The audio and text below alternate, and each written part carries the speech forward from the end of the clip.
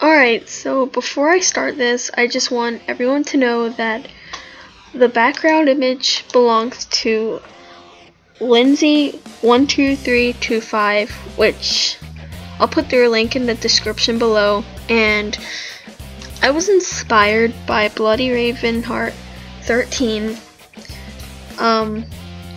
for warrior rants and stuff, and I'll put her link below too, because she does really good rants, and I think you should check her out if you like this, and you just like warrior rants in general.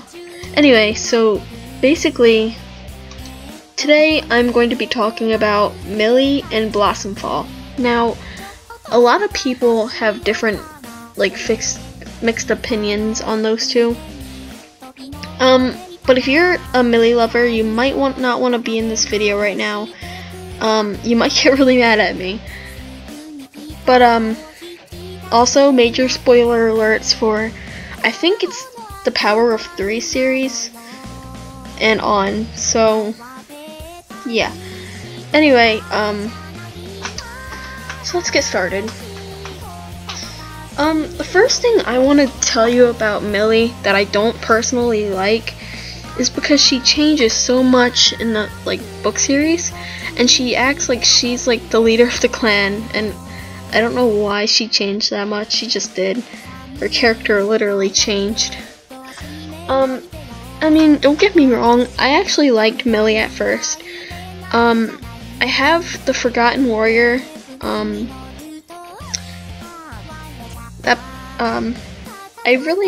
I didn't mind her. She was really nice, and I was actually kind of hoping she'd be a good character in, the Warrior series, but the thing is, she really changed, and she's gotten to my, bad side of Warriors. I'll just be honest here. And I'll explain why.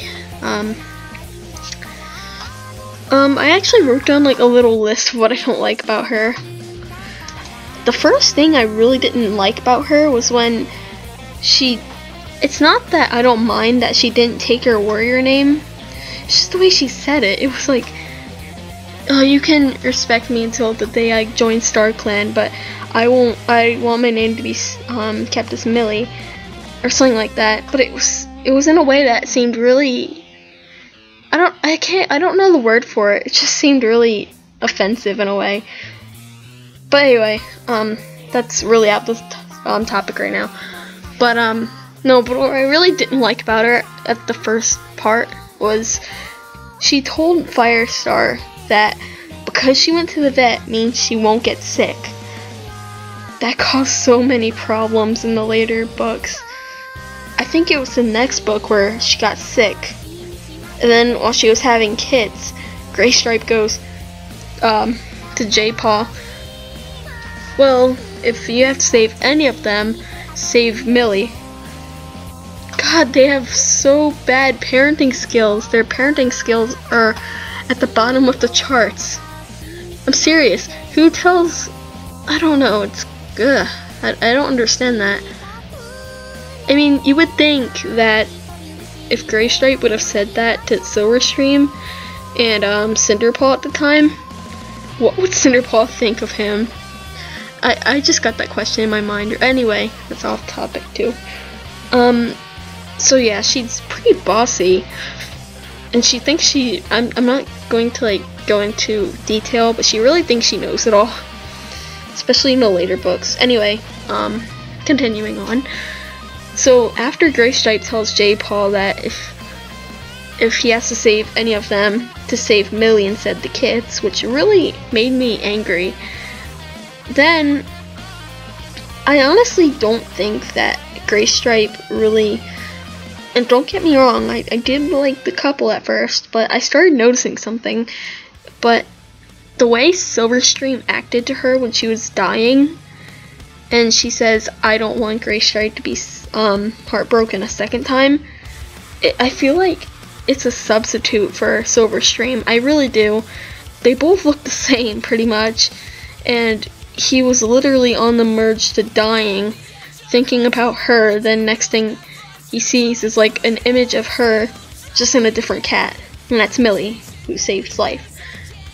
And I don't know, it's just, it's really weird because I feel like he doesn't really like Millie, but he's thinking of Silverstream instead of Millie. I don't know, it's confusing. Anyway, let me go down a little bit. There's another thing everyone hates about Millie. I'm not even joking. And the thing is, this is where I started hating Millie, and I never understood her after that. I was going to do fan art for her, and I got lazy and I didn't.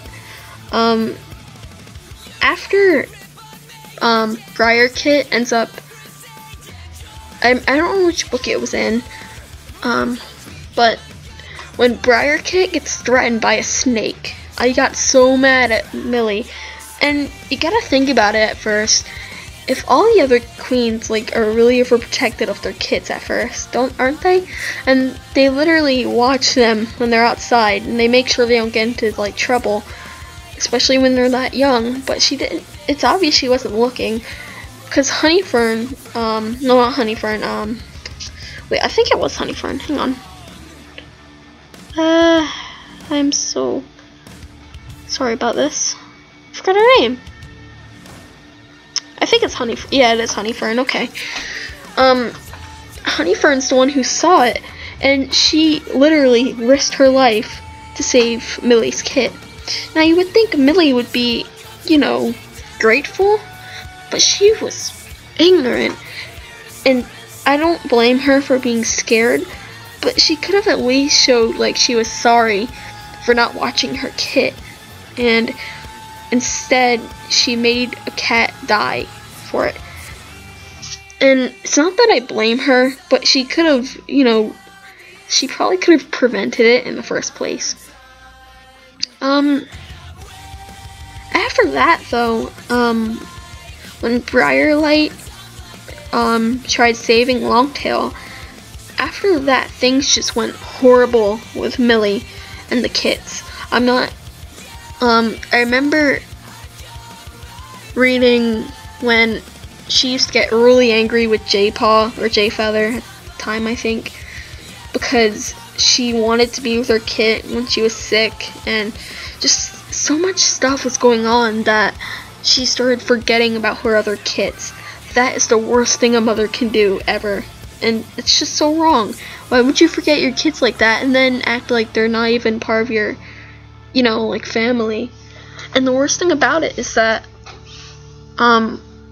when Blossomfall and Ivypool get trapped in the underground, the tunnels, when Ivypool comes up, Whitetail is all over her. She's literally like, she's frantic, she's sad, and she's worried about Ivypool, and she was so grateful to see her.